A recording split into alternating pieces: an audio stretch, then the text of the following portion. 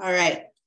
Hi, everybody. My name is Molly Phillips. I work for the Blue and BioQuest projects and also work closely with the BCNet RCNUBE.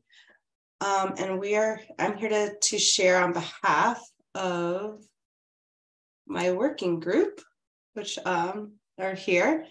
We met last summer at the Biome Institute, and we are working on a series of Hidden Figures modules. And who we are is we have Bun Mi from Allen University. Jen is joined our working group from Agnes Scott College. Siobhan is all the way over in New Zealand, which makes our Zoom meetings really fun to organize. And she's a Wikimedian and data curator. I'm from BioQuest and Blue, I already said that. Adania, who is going to actually be talking right after me about Black and Natural History Museums, is joining us from the Flora Museum. We have Sean, who's from Tennessee Tech, and then Mackenzie, who's also at the Florida Museum. And we all started this working group wanting to tackle hidden figures in natural history collections. And yeah, I guess I jumped ahead. This is my slide saying, yeah, we all met through Biome, which is a... Molly, I'm going to interrupt you. Your slides are not being shared. Oh! I know you made them, so there you go. I'm like going along. I like shared them, internally, but not yet. All right, so let me go back so you can see the people. I'm so silly. Oops. There we go. So here's the working group. There's Bun Mi, Jen, Siobhan, Adania, Sean, Mackenzie, and myself. And we found each other at the Biome Summer Workshop in 2022. And we are continuing working together with support from BCNet, which is Biological Collections and Ecology and Evolutionary Network.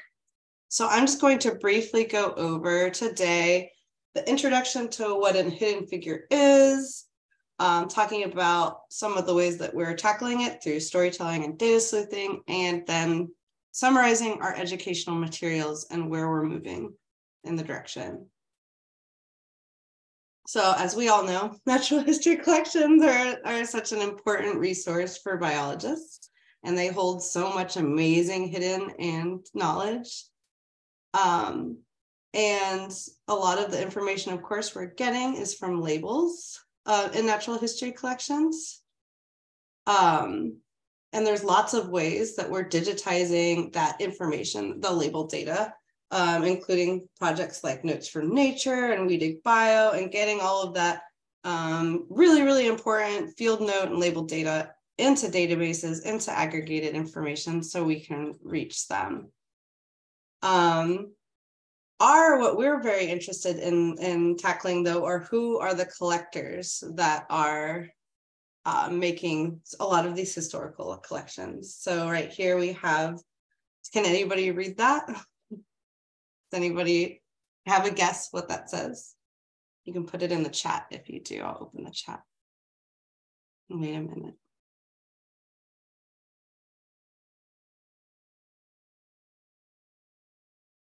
All right, Mr. C.U.C. James. Yeah, that's a good guess. I'm just going to stop sharing for just a second.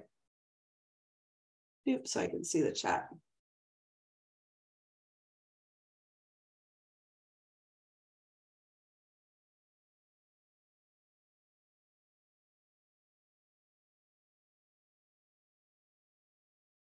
All right. Yeah, Mr. D. Yeah, Mrs. UC Gennaro. Okay. Yeah.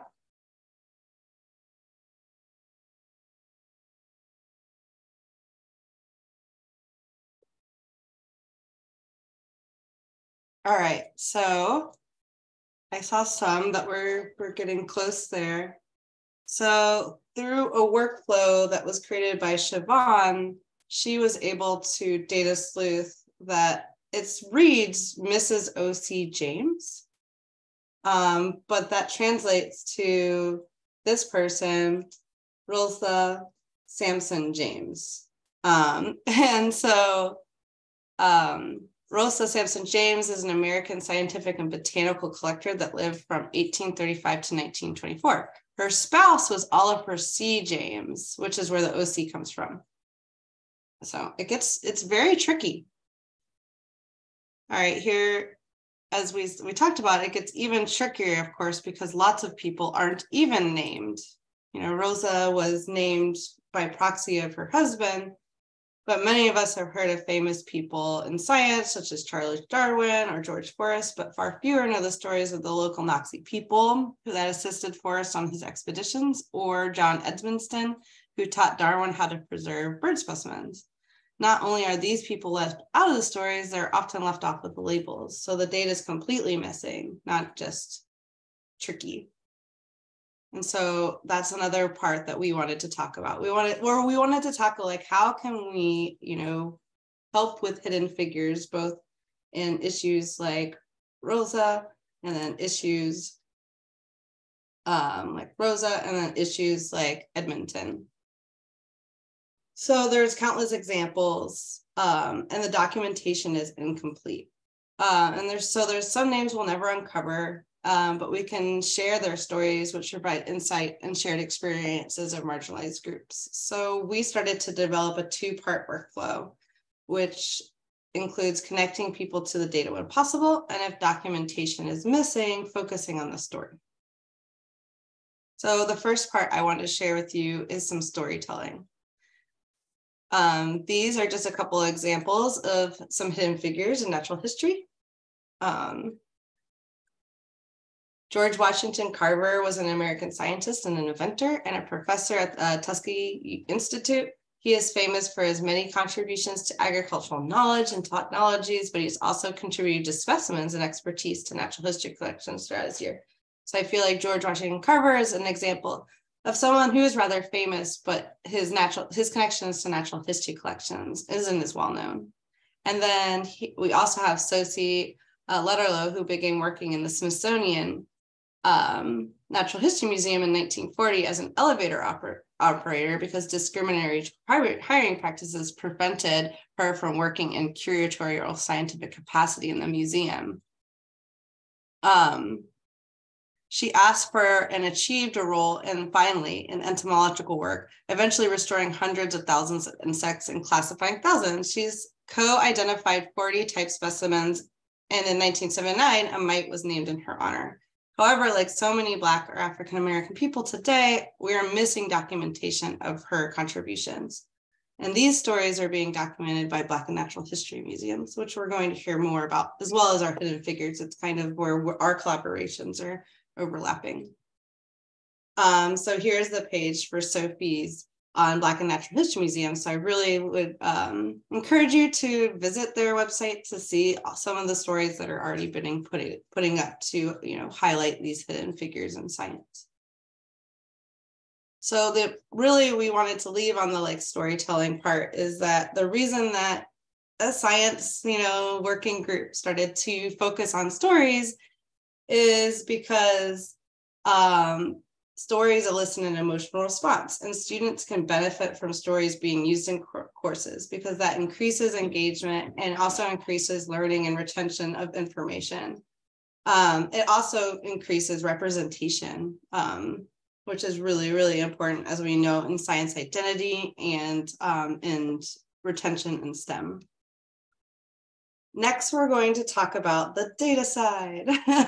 So these are all just brief overviews because, we're still working out and creating the modules, and they're not quite ready for review yet. But this module was created, this workflow was created by Siobhan Leachman. If anybody who doesn't know her, I'd follow her on Twitter. She's very active there, and she shares her knowledge readily and with joy, and she's an amazing person. But basically, the basic workflow here is that you're starting with biodiversity literature, specimen labels, looking in iNaturalist in places like Notes from Nature, et cetera, partnering with a museum. Maybe you are a museum and you have your own biodiversity literature. You choose a person, and then you start to collect data about that person. And that's the part that we kind of largely call data sleuthing, and is the hardest to describe and takes the most time to learn because there's a lot of different places that you can be going to find information about a person living or dead. And that is a big, and whether they're currently living or deceased, that completely changes the workflow from then on. If they're living, then they'll need to create their own ORCID ID, and then add them to Binomia, which is a website that helps link natural history specimens to their collectors. If they're deceased, then they can be added to Wikidata, and you can create, so here's an example of George Washington Carver's Wikidata entry. Then they can still go be added to Binomia. You can attribute their specimens in Binomia. And if they're deceased, then you can make their profile public under Binomia. If they're living, then once again, you have to create a connection, a collaboration, because there is privacy in all of that. And we definitely want people to feel empowered and share their data only if they want to. So that is our basic flow of the workflow. Finally, I'm going to just do a basic overview of what educational activities we're building around these. So we're building a course-based undergraduate education, or course-based undergraduate research experience, CURE. The idea with these would be there's modules on each, storytelling, Binomia, data sleuthing, Wikidata, and instructors and students can either use them in a chronological order and do a cure throughout the semester, or they can use any of our materials piecemeal as they see fit. Maybe they just want to focus on stories of hidden figures and they don't want to address, go into the data workflow. So far, what we have are drafts that we're currently working for through an introductory module, which would basically introduce the whole workflow, and also, very importantly, really introduce why natural history collections are needed, and why natural history museums have hidden figures, and kind of the racial and colonial past of natural history collections. And we have them read a paper called Nature Red and Black and White, Deep Colonial Approaches, and then they annotate and discuss that paper in their class. And then we also have already a draft for an introduction to ORCID, and this has a student activity where the students make an ORCID themselves, because part of what we really want this module to have is also not only be bringing hidden figures out to light, but also making sure students understand the importance of attribution and making sure that they get credit for the work that they're doing as students, even before they get their official careers wherever they're going. And then on the horizon, we're going to be creating the Importance of Stories in Science module, where we're going to have students learn about why stories matter in science, and then also be writing their own stories. Then we'll also have a module on becoming an internet sleuth. That kind of the part that I said in the workflow is the most complicated, learning on how to find information about people, deceased and living. And then we'll have an introduction to Binomia, using that to connect people with their specimens. And then finally, we'll have a module on editing and creating Wikidata items. So some additional opportunities, if this is exciting for you, we welcome anybody to join our working group. As we said, it's an informal working group. We're just getting these educational modules out there, but also reaching out to Siobhan Leachman. She would be happy to help you get started with becoming a scribe on Binomia. I would definitely say, I can put the link in the chat once I stop sharing. You can find yourself on Binomia and make sure that your specimens are attributed to you. Consider participating in Biome. That's where we met. It was really, really fun. There is a sister group to our Hidden Figures working group, which is called Cicerus, which is supporting these very same workflow and these tools in the professional community versus, in undergraduate and graduate education. BCNet, like we talked about, has a scholar program, which is what we're involved in, and that's where that link goes. So if you have something, a cure, because they're focused on cure specifically, if you have a cure and you want support, I would highly recommend reaching out to them. And then Black and Natural History Museums, which we will talk about in 15 minutes. So I think that is it. So I'm going to stop sharing and see if there are any questions or ideas. And thank you.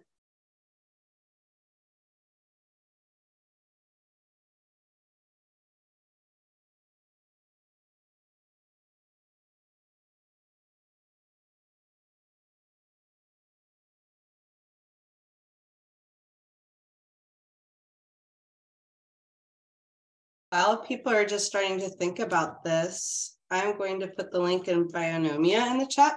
I would love to hear if anybody has used Bionomia before. Yeah, and if they haven't, you should definitely check it out and see if you're on there. And if you're not, you should add yourself.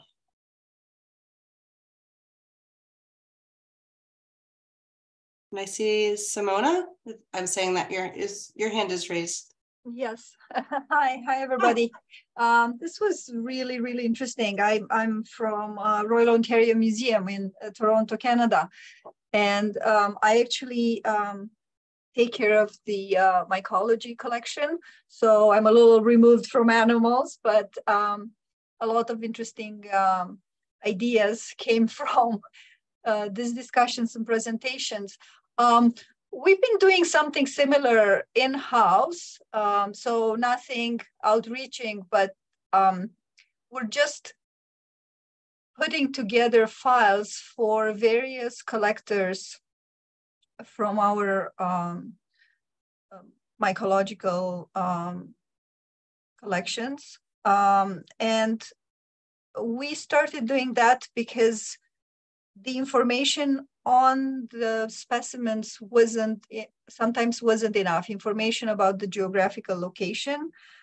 So what we've started doing is looking at the history of that particular collector, where they collected in various years. And this is how we did a little bit of detective work to pinpoint the locations where they did collecting in various years, because as you know, in North America, there are many places called exactly the same. And if you don't have the county or the state, it's very hard to tell where this happened. But I'm really interested in looking more at this binomia and maybe adding our data there, if that's possible. It is unfortunate that right now it's just me as a sole representative of the mycology collections at the ROM, but I do have several extremely eager volunteers that could help. So I think we could expand that for a different set of collectors, people looking more at plants and fungi.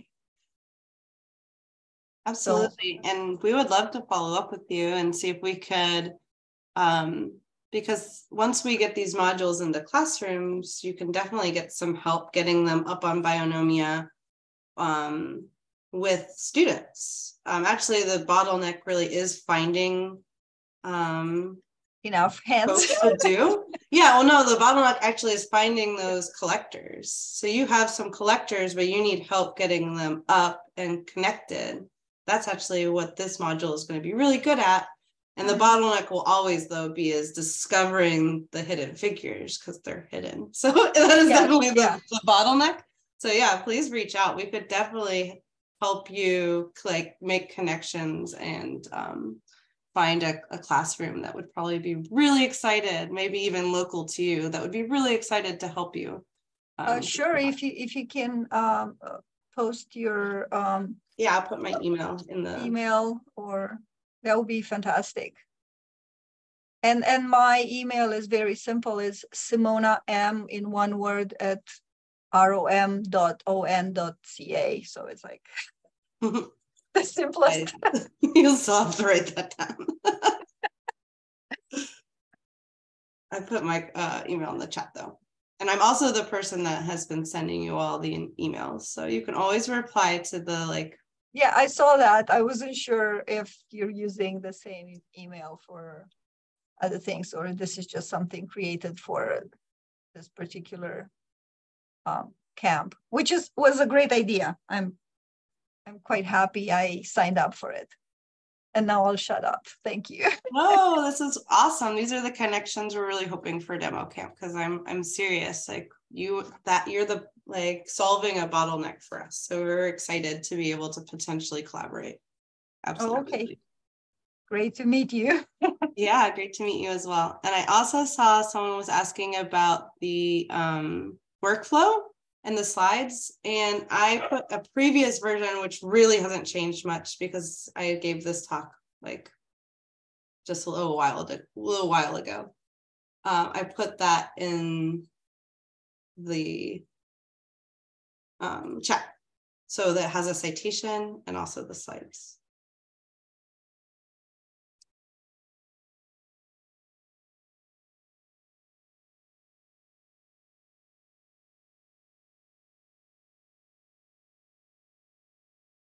Actually, I think I can find an even more today. So as still looking, I'm going to put another link in the chat that's an even more up-to-date version of the talk that anybody can use. We've open licensed it, but there's a way to cite it using that link. So that's always appreciated.